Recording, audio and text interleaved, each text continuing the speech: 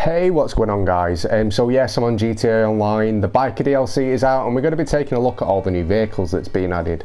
Now this is the Hakuchou drag that you can see now, this one. It looks pretty cool, it looks like a sport bike obviously apart from this bit that sticks out at the back.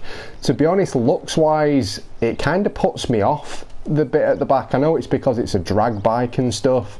It looks nice, but to be fair, it's not my kind of style. To be fair, I don't really ride bikes that much on the game anyway, but obviously with the biker DLC being out, it's definitely one that I'm probably going to avoid. I'll probably pick up a chopper, but we're going to see how it handles and speed and stuff. Now straight away when you get on it, it seems really quick, so definitely if you're going to use it for races and stuff, it looks alright.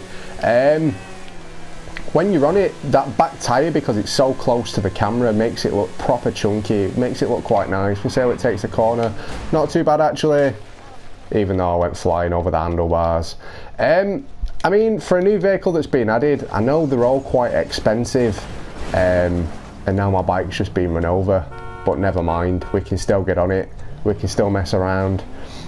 Yeah, all the bikes, they are pretty expensive, so to be fair, unless you're going to properly use the DLC, most people, chances are, still going to carry on using the cars, just because it's easier. The only difference is, obviously now you can use melee weapons and stuff, which is definitely pretty cool.